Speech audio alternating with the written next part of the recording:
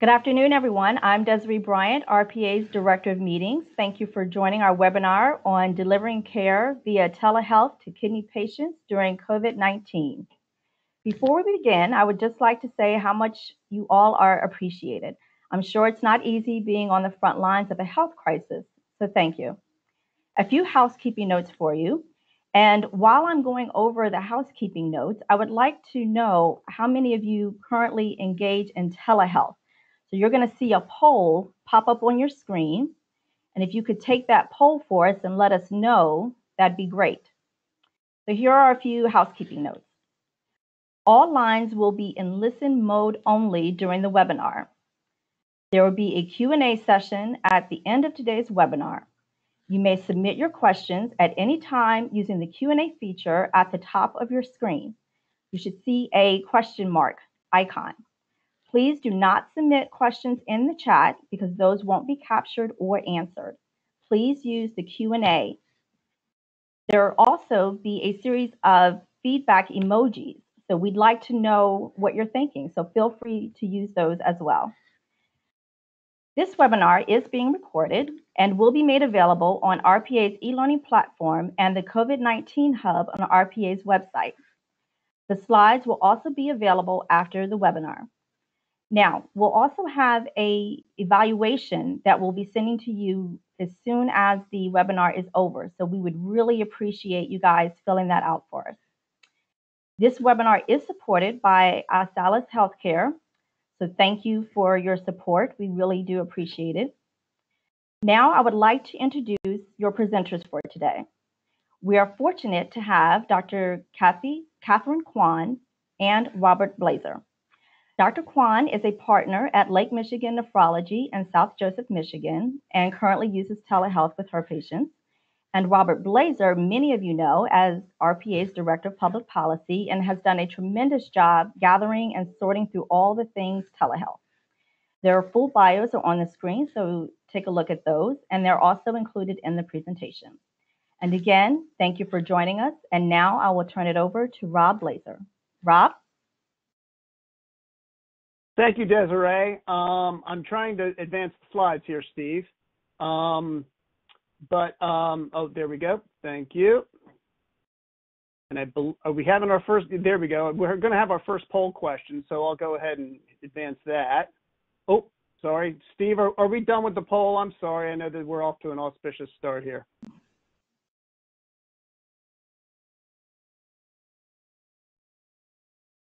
I'm going to go ahead and proceed with the presentation. Here we go.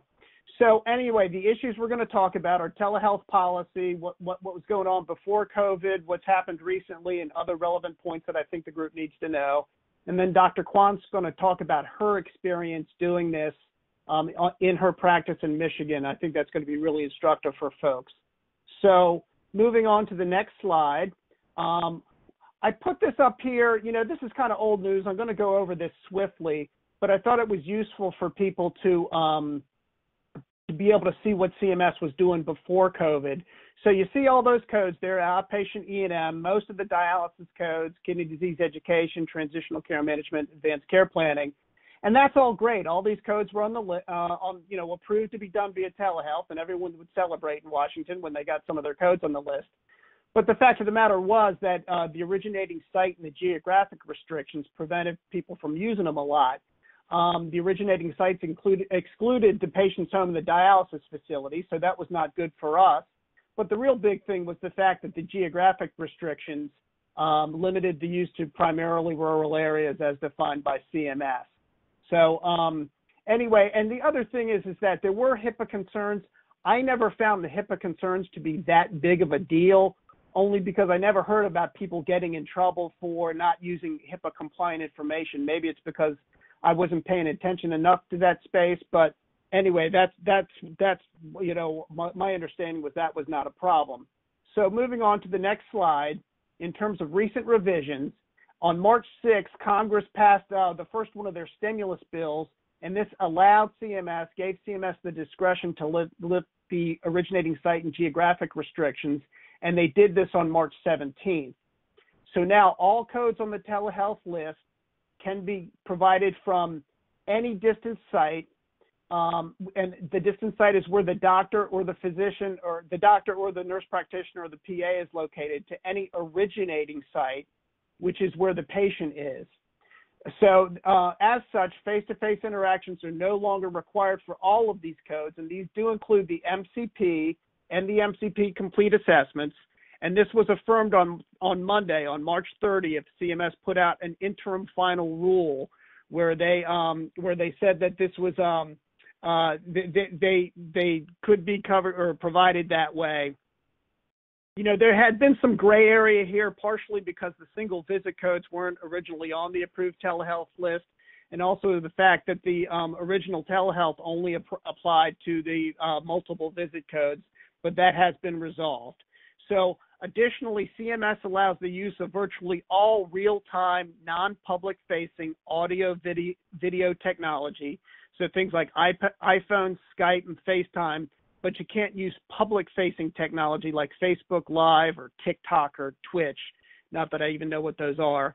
But anyway, so anything that works in real time where you can see and hear the person on the other end can be used.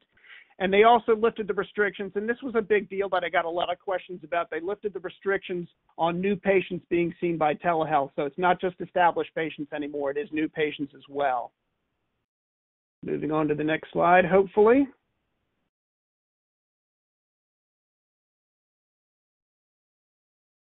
Oh, Steve, we're going to do a poll now.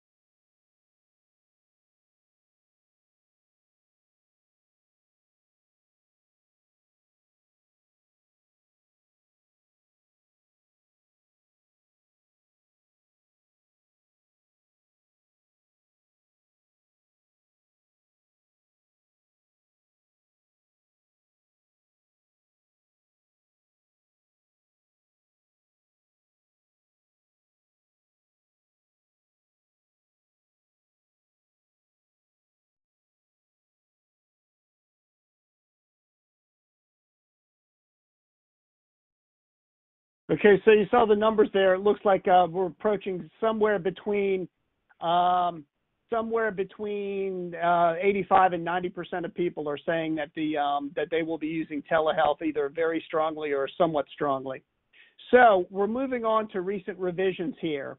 And the first, and this is something that came out Monday night, is that excuse me, claims should use the place of service that would have been used if the encounter happened face to face. And this is different from what they used to say, which was you should use place of service 02 for telehealth. Now they're doing it wherever it would have happened if telehealth wasn't being used and it was face-to-face. Additionally, you should use modifier 95 as of March 30th. And the reason that CMS did this is because they're trying to make payment as equitable as possible, as if the services had been provided face-to-face. This is absolutely to their credit. They're doing the right thing. This is recalling that telehealth claims before would be paid at the facility rate versus the non-facility rate. And for a lot of these E&M codes and dialysis codes and whatever, that rate might be lower. So CMS deserves a lot of credit for doing that. That's great news. Now, in terms of reimbursement, the reimbursement will be the same, and the documentation requirements are the same as well. You should document telehealth claims the same way you would if they were face-to-face. If there's some aspect of the encounter that you can't document because it's happening by telehealth, you should just document as to why you couldn't do that and put that in the record. And it's also probably a good idea just to put in the fact that the encounter happened by telehealth as well. Although, you know, that's something that's in your documentation. They're going to know from the claim, of course, because you used the place of service that you should have used in modifier 95. So all of these, first, everything, it's applicable to all patients, so it's not just COVID patients. That's a point they made in one of their FAQs. Policy revisions are applicable until the conclusion of the public health emergency, and that's something that CMS is going to decide. So, that presumably sometime later this year, early next year, whenever the public health emergency is over. And then in terms of the Office of Inspector General and auditing and enforcement, CMS has been saying pretty much all along, ever since this situation began a couple of weeks ago, that they're going to be telling their enforcement people to exercise discretion, kind of give providers a wide berth. And similarly, the OIG won't be doing administrative sanctions for waiving patient cost-sharing obligations.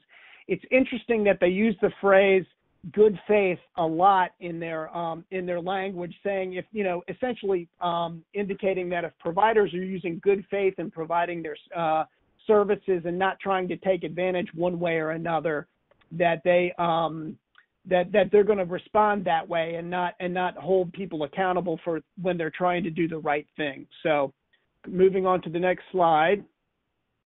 Here we go. Okay, so recent revisions continued in other notes. So now the single visit in-center dialysis codes, and you see the code numbers there, the first two are for pediatric codes and the third one's for adults, are now allowable via telehealth as of March 30th. There was language in the rule where they listed all of the outpatient dialysis codes, and they have a prologue in there that gives an explanation as to why they're doing it. And they're saying they recognize that there are a lot of times where it really is good to be face-to-face, but in the current public health emergency, that they recognize that to maintain patient safety, maintain provider safety, it's not advisable. And there's a prologue of all the lists they're adding to the telehealth list, and they add all of the outpatient dialysis codes there. So the one other big thing that they did on Monday is the CPT codes for telephone E&M services. So these are CPT codes 99441 through 443. Now have a covered status in the fee schedule as of March 30th. And this is something that RPA kind of led the charge on, because we were hearing, and in fact, Dr. Kwan is one of the first people who pointed this out to us 3 weeks ago, that you should be able to pay for this. And I went and checked the status of those services, and they were non-covered. So we led the charge on getting CMS to make them covered. So I want to point out and talk for a second about the difference between telephone services and telehealth services. To CMS, telehealth refers to real-time, interactive, audio-visual, where both parties can see and hear each other. That's not telephone. So that list of services, the E&M codes, the dialysis codes, transitional care management, all that, none of that can be done by telephone. It has to be done by that's telehealth. So the telephone services are those CPT codes right there. Now they don't pay a ton of money. It's about $15 for a 5 to 10 minute conversation, about $28 for a 10 to 20 minute conversation, and about $40 if you get north of 21 minutes. But if you can't make the AV piece happen, you can get reimbursed something for that. And one other note that I want to point out here is that I've gotten a lot of inquiries about acute kidney injury codes, and CMS has not addressed that yet. So it cannot, as of today, be provided by telehealth. I have communicated with the administration, and they've gotten back to me saying that is a good idea, that the acute kidney injury services should be provided via telehealth. And we're also working with a couple of the coalitions we work with to make that happen. So we're hopeful that AKI will happen in the next round of regulatory revisions, but not for right now. And then one other point, some health systems and insurers might not be considered vascular access services to enable dialysis and PD catheter placement as essential procedures. CMS higher-ups have pledged to address this. Unofficially, they're telling us that not to worry about it, but they haven't put out paper about that quite yet. So I'm trying to, move on to the next slide. Okay, so other notes. and this is something that I got asked about pretty early on. Distance site practitioners can work from anywhere, including home. For example, if the practitioner, the physician, NPPA, or whoever is quarantined themselves, they can do telehealth from their home. Presuming they've got the real-time audio video, they can do it from there. So that's one point. The other is that there are limits on state licensure for healthcare professionals. They've been temporarily waived. So if you're in, say, a practitioner in Virginia and you're seeing a patient in West Virginia, you can still do that by telehealth, and you don't have to worry about state licensure. CMS put out a list of waivers, what they call 1135 waivers. This came out a couple weeks ago, and both of these points were made in the waiver list. They've also lifted the restrictions on patient cost-sharing obligations, and they've eased the requirements on patient consent. You just have to get patient consent one time, and it can happen at the time of the interaction. So if you're having a telehealth interaction with one of your patients, you can just ask them for their consent in that space. And then in terms of quality measures, in MIPS and the Medicare secondary payer, Medicare shared savings programs for ACOs, the 2019 reporting deadline was extended to April 30th. MIPS clinicians not reporting will receive a neutral payment adjustment for 2021, and CMS is still trying to figure out what they're going to do. That's for payment year 2021, and they're still trying to figure out what they're going to do for relief from 2021 participation. So more to come on that, and we'll be in touch on all of these issues. And with that, I believe I turn it over to Dr. Kwan. Okay, we're going to do a poll first, and then we'll be turning it over to Dr. Kwan.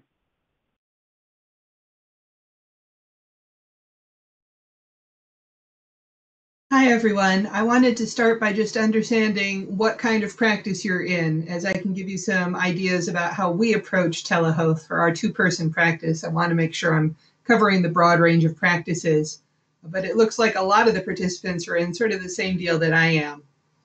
We'll give people another minute or so to answer, and then I'll go into how we got telehealth up and running.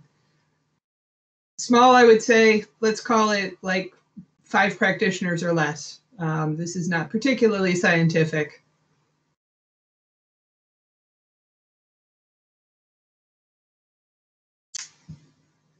All right, thanks very much. I'm going to move on.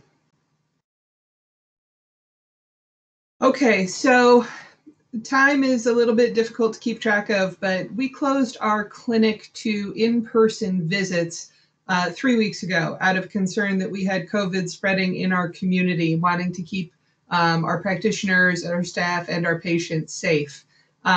We did not have any telehealth abilities prior to this, and so we needed to quickly implement a way to get up and running.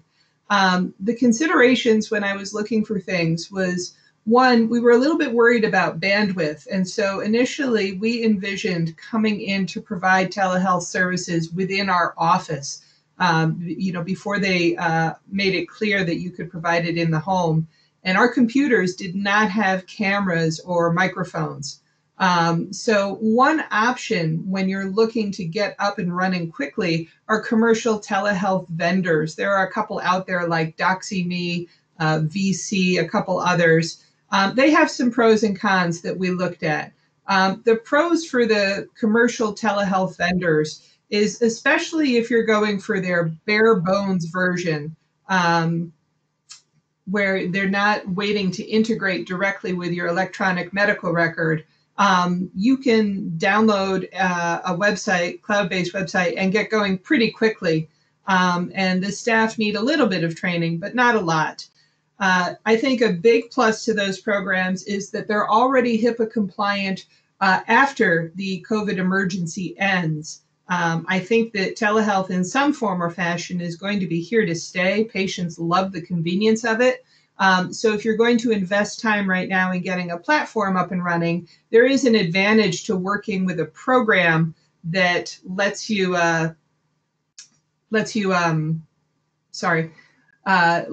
move forward after the emergency when we might not be able to use things like FaceTime and Skype.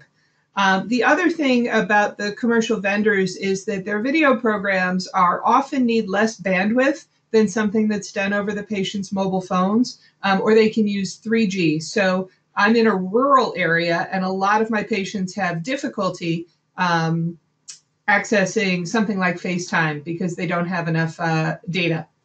The cons to the commercial telehealth vendors, it's a little bit more difficult to navigate. And on the patient side, since you're coaching them through remotely how to do it, if they have to install an app or navigate to a website, especially for seniors, that can be challenging. And one thing we really wanted to avoid was encouraging our seniors to have their grandkids or their kids come over and sort of break their isolation to help them with their technology.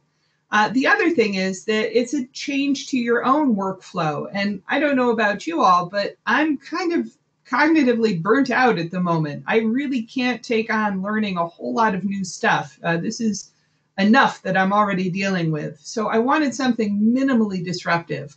But if you feel like you can work with a new website, this is a nice option. They're not very expensive. We ultimately, because of the lack of hardware in our clinic, we didn't have cameras, we didn't have microphones, we decided not to do this one. So the other thing that on March 17th was allowed was that CMS said that existing platforms that had previously not been considered HIPAA compliant could be used. So for iPhones, that's FaceTime. There's also Skype, there's Google Duo. So those work on your existing smartphone. And it's a little bit more like a phone call. So Google Duo comes up with a keypad and you type in a phone number. FaceTime is integrated into the iPhone calling screen. So for seniors, especially who are not particularly savvy, that's very easy for them to use. And again, there's minimal new software to learn. So this really is very easy to integrate. If you know how to place a phone call, you can pretty much figure out how to use this. The cons, clinicians are going to require a new phone, or they're going to have to use their own. And there's no way to use something like the Doximity Dialer app with FaceTime or Google Duo, so your phone number becomes visible, and that can affect your privacy. And then bandwidth and connectivity are a difficulty if you're in an area where your cell phone signal drops out. You're also presumably using your cloud-based EMR. So there winds up being quite a bit of bandwidth being used. You don't want to be in the middle of a patient visit and drop your signal or drop your call. But you know best the cell phone signal penetration in your area. So after evaluating our options relatively quickly, this is the one that myself and my partner decided to go with. And I want to walk you through how we did that. So we decided that we were going to use existing video chat options, which had not been previously allowed, but under the waiver, we don't have to worry about the HIPAA compliance issue. I purchased 2 iPhone 6s. You don't need the latest and greatest. An iPhone 6 is pretty inexpensive. I didn't want a long-term contract, so I went by one of the contract-free carriers. There's Cricket Wireless, there's Boost Mobile. I got an unlimited data plan because FaceTime especially is a real data hog, and signed up to have new phone numbers. And those I could purchase online, and they were delivered within a couple of days. I got 2 small tripods and 2 Bluetooth headpieces off of Amazon. And the total cost for all of this was $520. And then month to month, I'll have about a $60 charge for a data plan. If you're pursuing this route, you'll have an option for Android or iPhones. Our experience has been that a lot of seniors who have smartphones have iPhones. FaceTime's very intuitive. I think seniors are purchasing phones that are easy to use. And again, you do not need the latest and greatest iPhone model. So an iPhone 6 is readily available and pretty inexpensive. And the advantage of having a new phone number is that I'm not compromising my own phone number's privacy. So how does this look like in our day-to-day office workflow? We've decided to send all of our staff home, except for 1 a day. They all remain on full pay, by the way. I think that's really important. I've got great staff. So there's one staff member in the office to answer the office phones, deal with refills, and also set up your schedule for the day ahead. We call the patients several days in advance. And as we've learned this, we've generated a script that is shared between staff members so they know exactly how to coach people through this. So a written script that is updated each day is very, very helpful. It's important to identify, as I'm going through my clinic schedule, anybody with a smartphone, anybody with an iPad or a tablet. FaceTime, I did not know this until now, FaceTime is only available between Apple products. For people who have Android products, we found that Skype was very confusing for people to initiate, especially if you're coaching somebody through it on the phone. Skype is a download, and then you have to create a login. And we have shifted on the Android platform to Google Duo, which is a lot easier, more intuitive. It works like the FaceTime dialer. So my clinic staff are able to walk even senior folks through downloading Google Duo. During that initial phone call that happens a couple days earlier, they also obtain and document the consent for the telehealth visit. They give them the phone number that we're going to be using to call them because it's going to be a number that looks unfamiliar to them so that they know to expect that call. And we also tell them up front that this is a phone that we're strictly using to place the audio video calls, not to text it, not to call it, not to treat it like an office number. And I will say 99% of our patients have respected that. And the phones that we're using for audio visual telehealth have not received texts or calls. The staff also reminds them to have their medications ready so that we can do a medication check over the phone, and recent home blood pressures handy. We've had a couple of patients who don't have a home blood pressure cuff, but they want one. They're scared to go out and they don't know how to do online shopping. So we will order them a blood pressure cuff through our Amazon business account and have it delivered to their home, and we just bill them for the cost of the cuff. So that we're really trying to optimize how we can take care of our patients and get the best information possible. The staff on my clinic schedule, and we use Epic for our electronic medical record, will indicate on the waiting room or the schedule what kind of program I'm going to use for each visit, whether it's going to be FaceTime or Google Duo, and what phone number I should be calling. So then I pull up my clinic schedule at home and I can go down the clinic list one at a time, placing the calls using the appropriate platform.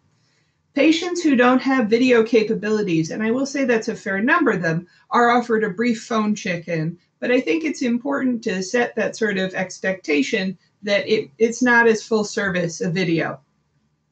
And then we closed our clinic, so we are now able to work from home. I've got my new little iPhone on a tripod, and I use a Bluetooth headset, and I'm in my lovely little home office that I've just created. And this is where I take clinic. And the patients are told the time that I will call, and it just works with my regular clinic schedule.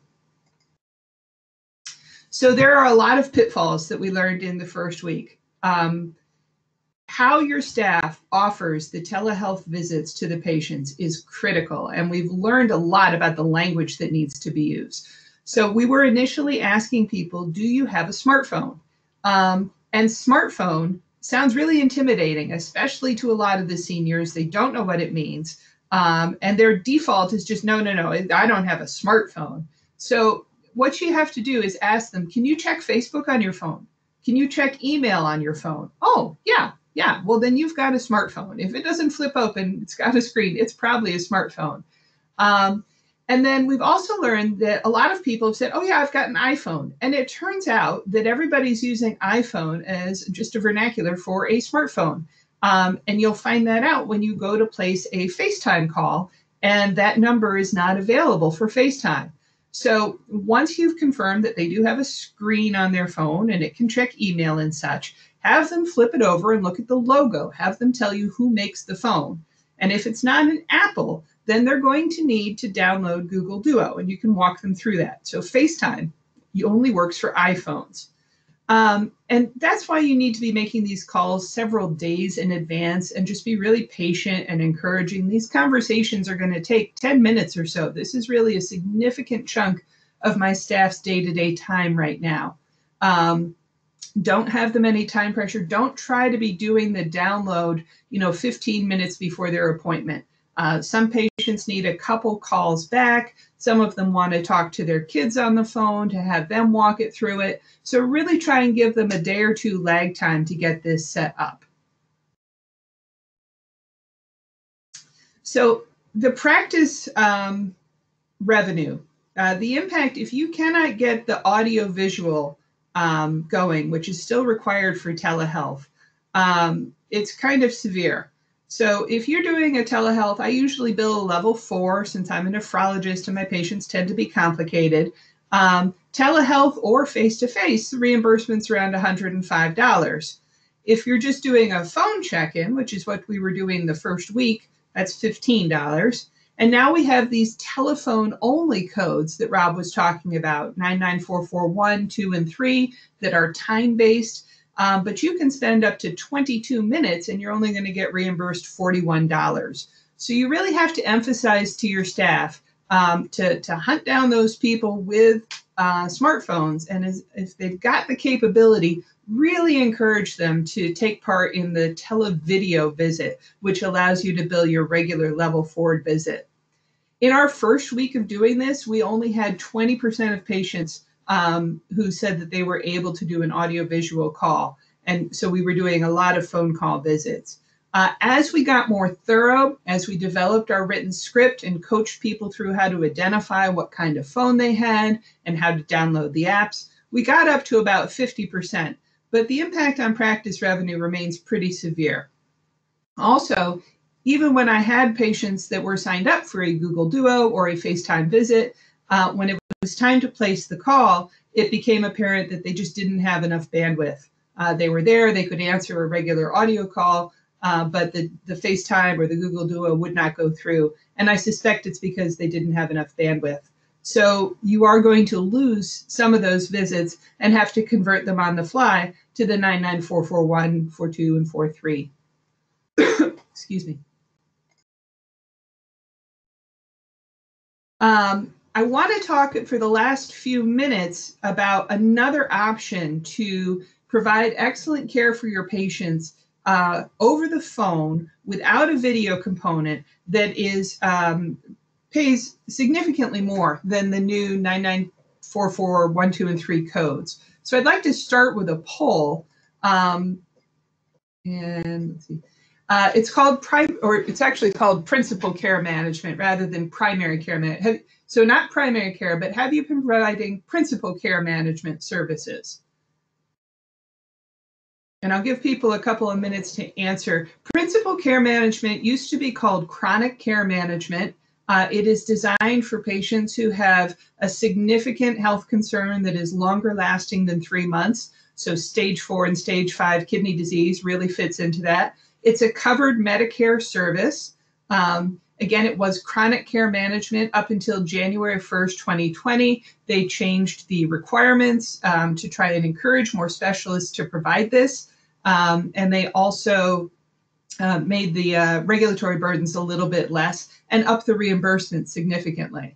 So it's looking like maybe a quarter of you have been providing this. And I think that's great. This has actually been a revenue base that our practice has grown significantly just in the last couple of weeks, as we recognize that a lot of our patients, despite our best efforts, don't have access to the full audiovisual telehealth.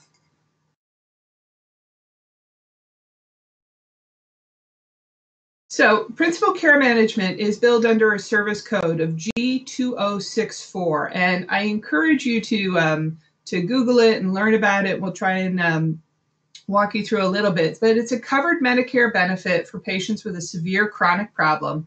We've been doing chronic care management for the last several years for our stage 4 and 5 patients. So it's monthly coordination of care between an RN And so you are coordinating care among the rest of the patient's doctors and also coordinating with the patient. That usually is done with a monthly phone call. It does not require a video component. I will say that this is probably not a program that you can get up and running in a week. You do need to sort of understand what goes into the care plan, and you need to put in 30 minutes of work per patient per month, but it can be done in a cumulative fashion and it doesn't have to all be scheduled. So my nurse practitioner who does our principal care management, when she is done with hospital rounds, is able to jump on and into patients' charts and start doing this work. We place a phone call to the patient, and again, the advantage is it can just be over the telephone, and it pays $85 per person per month. It can only be billed by one provider per patient per month, and it can't be billed in the same month as a transitional care management visit. Again, we've been doing this as chronic care management for a couple of years. Patients love this. They love getting that monthly phone call. They love that all of their doctors are working together. We've had a number of saves where we've headed off inappropriate medications or tests or procedures. So this is actually a significant value to your patients. It's a lot easier to do if you share an EMR with most of the other doctors in the community. It makes that required coordination of care a lot easier to do.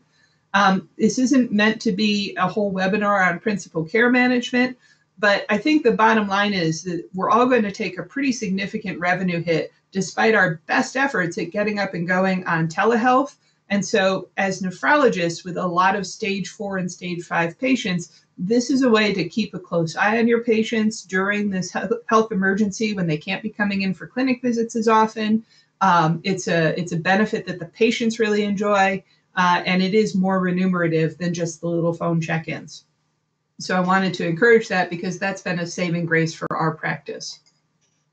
So you can do this. You can get up and running on telehealth. CMS and HHS, they've provided a lot of relief from restrictions that I think we're all recognizing were pretty onerous before all this started. RPA continues to be a great advocate in seeking clarification on what can and can't be done and can and can't be covered.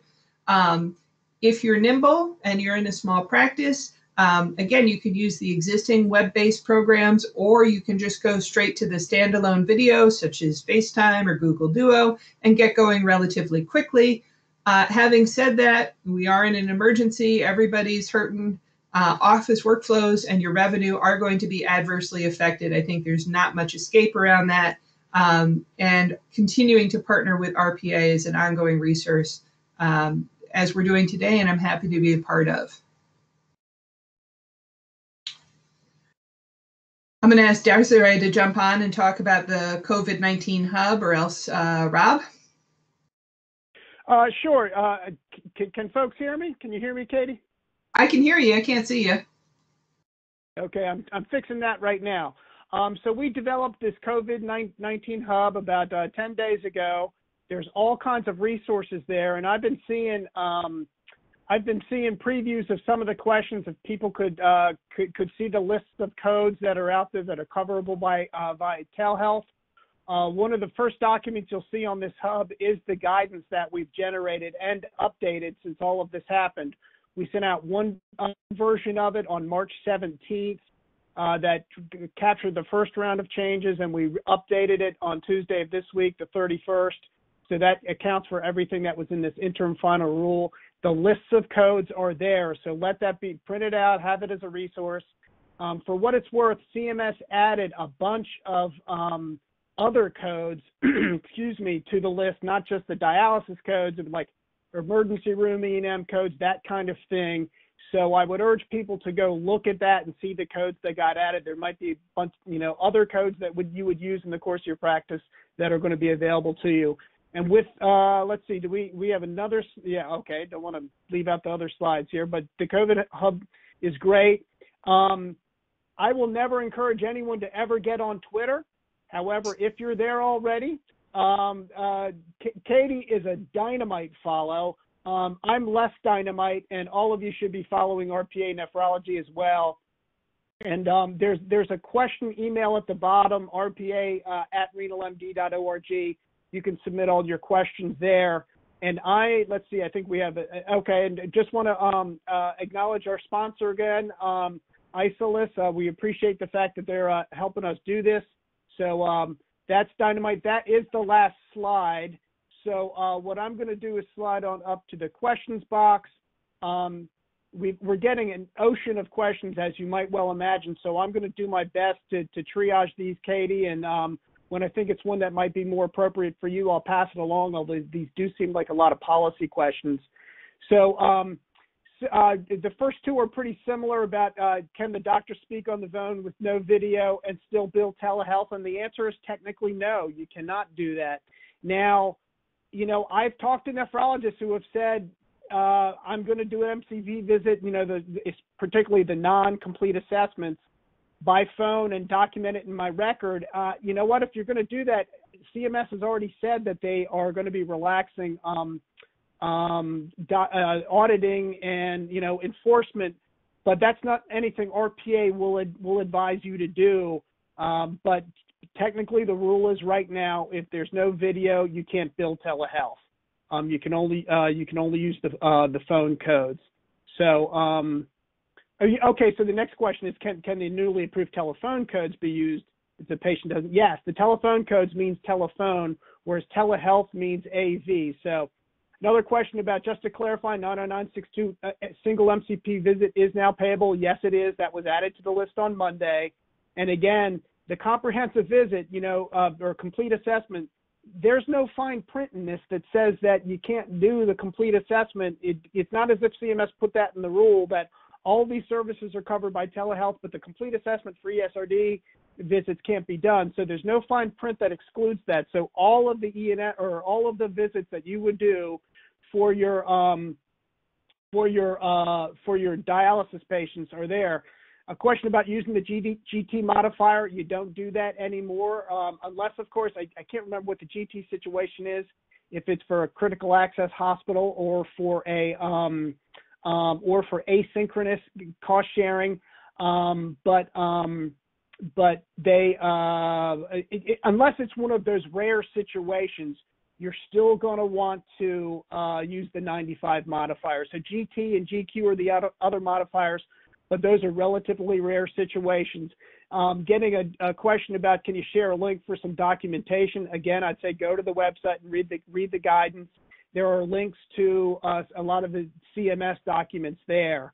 The question, can you address the PD regulations, face-to-face still required during the first 3 months of initiation, as well as the regulation of first 3 months after? The face-to-face after the first 3 months does not have to happen anymore, and that was actually even included in the big stimulus package bill that Congress passed last weekend and CMS implemented on Monday. The first 3 months of initiation, I'm virtually positive that's been waived too. I can't say definitely in the moment, but I believe that is the case. Can telehealth only be billed by the physician versus facility claim billing? Everything we're talking about here is Part B Medicare claims, so I'm not exactly sure what to say about facility billing. Moving on to telephone only audio play. Does it pay the same as televideo? The answer is no. Asking about documentation requirements from 99441 through 443. I would venture to say it tracks along the same lines as any E&M service you would do, so I would bill it that way. Hey, Rob, I'm seeing a lot of questions about principal care management, so I thought I'd maybe jump in for a few minutes and let you start scrolling. No, that's perfect. Yeah. Take it away, Katie. Thank you. Sure. And where'd it go? So a couple of questions about principal care management. It's true that it can only be billed by one practitioner, and you don't want to step on your referral base. Because we were doing chronic care management, we actually reached out to our primary care docs in the community a couple years ago to make sure that they were not going to be adversely affected or mad if we signed those up. And the buy-in was great from the primary care doctors. We said, look, we're only doing stage 4 and 5. We're not interested in signing up stage 3.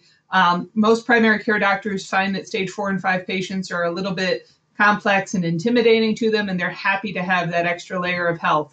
but it's a great question, and I do encourage you talking to your referral base to make sure that they're okay. It's a big chunk of your clinic practice, but a pretty small chunk of theirs. So I think that there is the capability in the room for everybody to do that. Certainly, I would not be poaching if I had somebody who is a primary care doctor who is signing them up already and getting them established in their PCM program. I would not be trying to poach them. I think that's probably not how my colleagues would like to be treated.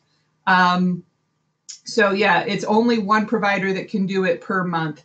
And it does require a consent, but the consent can now be verbal initially. And then we mail, in addition to our care plans, we mail the written consent to the patient and they return it. So that takes care of the consent for principal care management. All right, Rob, that's what I've got for you right now on that. So I'm going to turn it back over to you. Okay, so some of the other questions about retroactivity. All of the changes from Monday are retroactive to March 1st. So if you're billing your MCP claims for March, you can do it under the new system. So you can do it via telehealth if you made that happen. Somebody asked about there's mixed information on audio only, and they cite Blue Cross and Blue Shield of North Carolina. You know, all of the advice we're talking about right now pertains to Medicare. Other payers might be doing different things, and I know that's a challenge to have to consult what they're doing. But I would just urge you to look at what their policies are. Does the comprehensive visit still require face-to-face? As of Monday, definitively not. Can PD training 90989 be completed using telehealth? For now, the answer is no. That is something that we're working on with the Alliance for Home Dialysis. The administration knows about this issue and is hopefully going to be addressing it. Can visits 2 through 4 non-comprehensive be done just by telephone? The answer is no. Katie, I guess I'd ask your opinion of this if you're still there. How do we document time on the telephone consult? I mean, have you done documentation for your telephone consults, and how does that work? So I do not build my note like a full encounter visit. I pre-chart most of my notes, and so since I have a clinic schedule that's got those telephone only calls built into my schedule, I'll go in and pre-chart. And then I have a little dot phrase, they're called in Epic, that the patient was talked to on the telephone, that it was due to the COVID-19 emergency, that the patient was offered a full telehealth visit but did not have capability for real-time video, and that the patient consented to the phone call encounter. So my documentation, I usually just in real time as I'm talking to the patient, and this is where a Bluetooth headset is really helpful, is I'm going through the encounter. I'm reconciling their medications. I'm chatting with them. I'm talking about their labs. And then at the end, I just put a little note about the time that I've spent, and I include my pre-charting and also the time on the telephone. Okay, thank you. So people are asking about the date of service update from O2 back to the original location. That's for all claims you submit to Medicare. It's not just for the dialysis or anything like that. That's everything you're doing by telehealth from now moving forward until the public health emergency is over. Use place of service O2 modifier 95. Again, all 4 visits must be done via telehealth. CN here. Excuse me, to bill under telehealth. Again, it's the telephone questions or the telephone codes 441 to 443 are the only ones where you can just use the phone. PD visits but done by telehealth, yes. The PD codes were added to the approved list, so all of that can be done. All of that can be done via telehealth. Boy, this is a great question. And Katie, I might ask you to weigh in on this if you happen to know. Do we need to use a modifier when billing the telephone codes, and do we use place of service 11? First time I've ever thought about this, and I don't know the answer. I don't either, Rob. That's why I have you. We'll get to the answer. The person who asked this question. Let's see. I saw a great question about a physical exam done versus on telehealth. So I'm happy to talk about that. If they've got their vitals, I chart that the vitals were obtained at home using a home blood pressure monitor and what they are.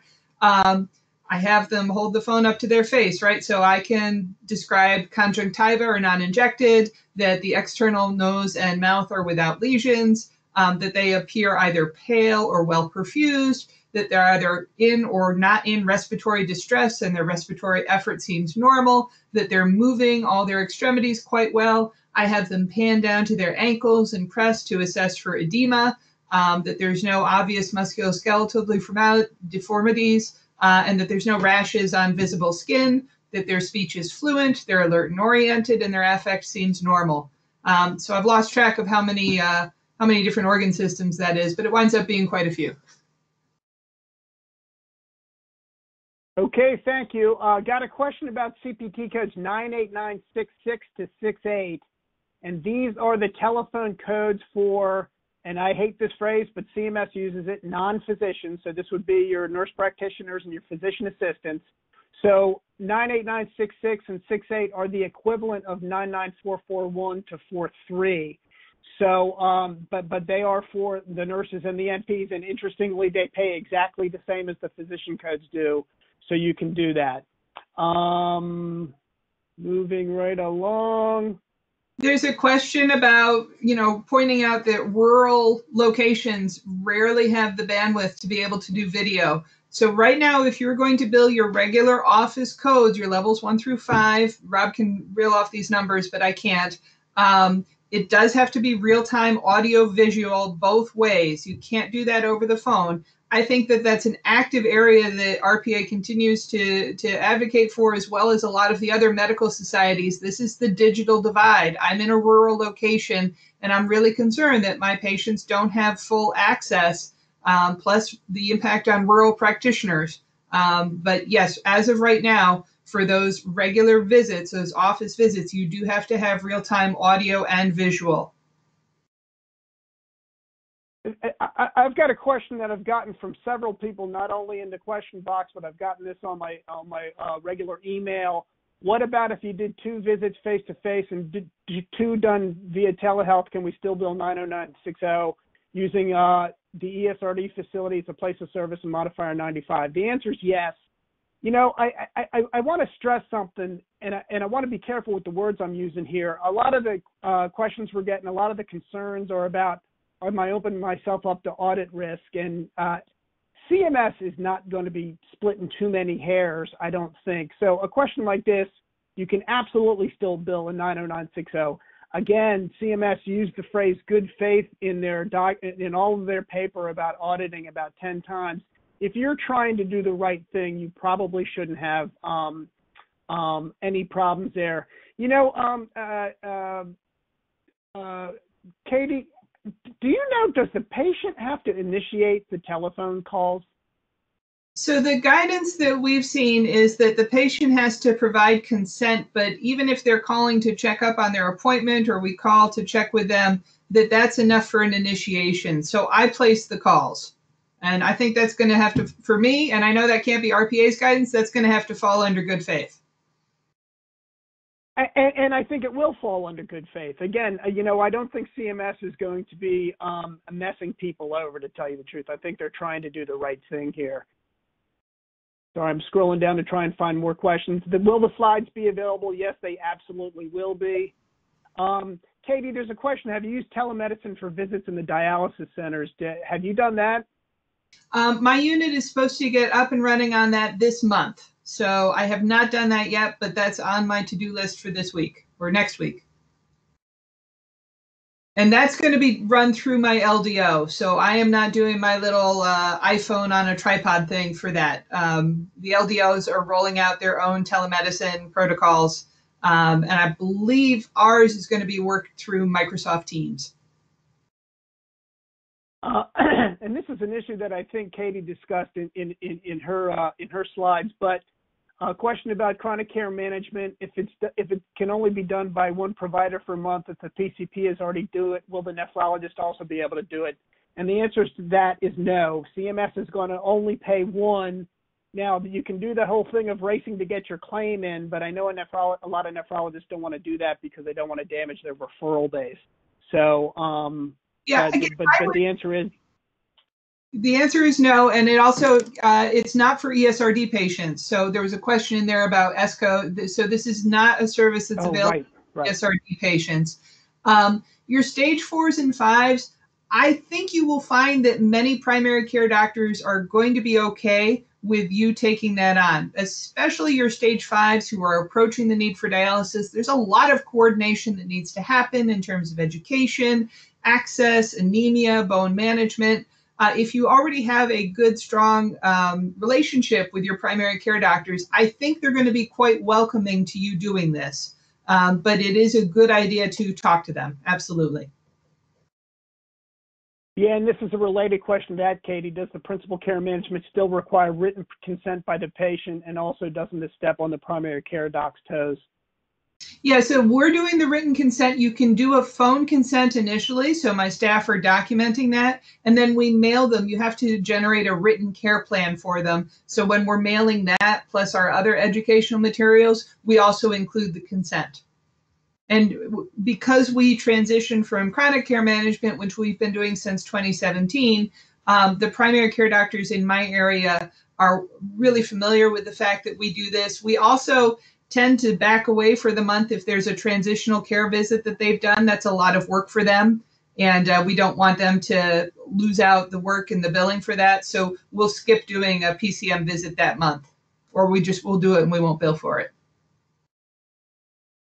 I think Katie already addressed this, but there's a question about the telephone-only code state that the patient must generate a portal or email question, and and this falls under the good faith that she mentioned earlier. I think if you're making the phone call because you're trying to provide good care to your patient and make sure they're checked up on, I don't think an auditor is going to ding you 18 months from now because there wasn't a portal question leading up to it. We're running into where we got a lot of the same questions that are coming up right now. So, so Katie, there's a question about, can you speak to critical care telehealth? And I am not capable of that. I don't know if you have knowledge of that. Not much yet. Right now, what we've been doing for patients that are on Sorry to put you on the spot. For folks that are on the COVID floors and in the intensive care unit right now, we are limiting the number of visits that we go in and just kind of talking on the phone with our critical care colleagues. So, I do not feel like I need to go in and see somebody on dialysis every day. That means I'm not billing for it too. But whatever I can do to help my critical care colleagues, they're certainly the ones who are working really, really hard right now. I'm trying to preserve PPE. So they have not yet generated an iPad on a stick or something like that. It's just not been my focus. I don't feel like I need to maximize my billing in the hospital. I want to make sure my patients get the care they need and support my colleagues. And there's going to be a lot of stuff I don't bill for.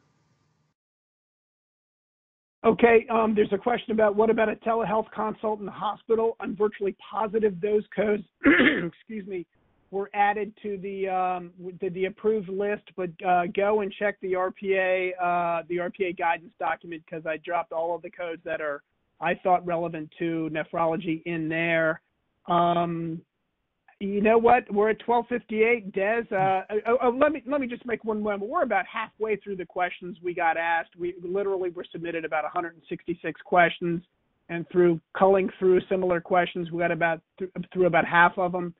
I will take the rest of these questions, kind of collate them and generate answers, and we'll do what we can about getting that posted on the RPA website as soon as we can. I think we answered a lot. A lot of the questions were kind of the same question, though. So I think we did get to a lot of these answers that were necessary. Des, do you want to take over? Yes, thank you, Rob. So this will conclude our webinar for today. I want to thank everyone for participating. It has been great. Dr. Kwan, Rob, thank you so much for sharing valuable information. And just like Rob said, we will have the questions in our COVID-19 hub. They'll have an opportunity to go through them. and we'll make sure that we answer as many of them as we can. I noticed some we're still putting questions in the chat. We'll do our best to try to grab those as well and include those in our Q&A. So again, we'd like to Hey, thank Des, our, yes. Des, can I interrupt real quick? I'm sorry Sure. to be so rude. The question came up, do you have to be an RPA member to look at the hub? And the answer is no. That's public access. So all of this stuff is available to everybody. Although you should be an RPA member because we're working so hard for you folks. Yes, this is right on the homepage. So if you go to renalmd.org, it's right on our homepage. Just click on it and all of that information will be there. This webinar was recorded, and so this will also be uploaded there as well. So you'll have a chance to go back and look at it. And without further ado, I want to thank everyone again. And also thank you so much for being on the front lines. For those of you who are members, thank you so much for your support of the organization. We are here for you, and we're doing our best to serve you the best way we can. So thank you, everyone. Thank you, Dr. Kwan. Thank you, Rob Blazer. And I hope everyone has a great day.